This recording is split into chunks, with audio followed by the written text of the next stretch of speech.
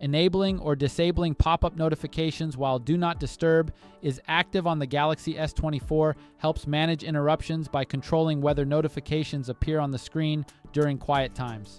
Here's how it's done. First, tap the home button to return to the home screen.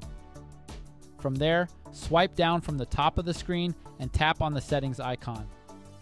On the settings page, scroll down and select notifications. Next, find and tap on Do Not Disturb. Within this menu, scroll down and select Hide Notifications.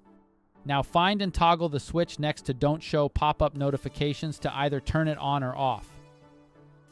If you have Hide from Notification panel enabled, these features will be disabled. You need to turn off Hide from Notification panel to adjust the Don't Show Pop-up Notification setting. And that's it. Remember, this setting only applies when Do Not Disturb is active.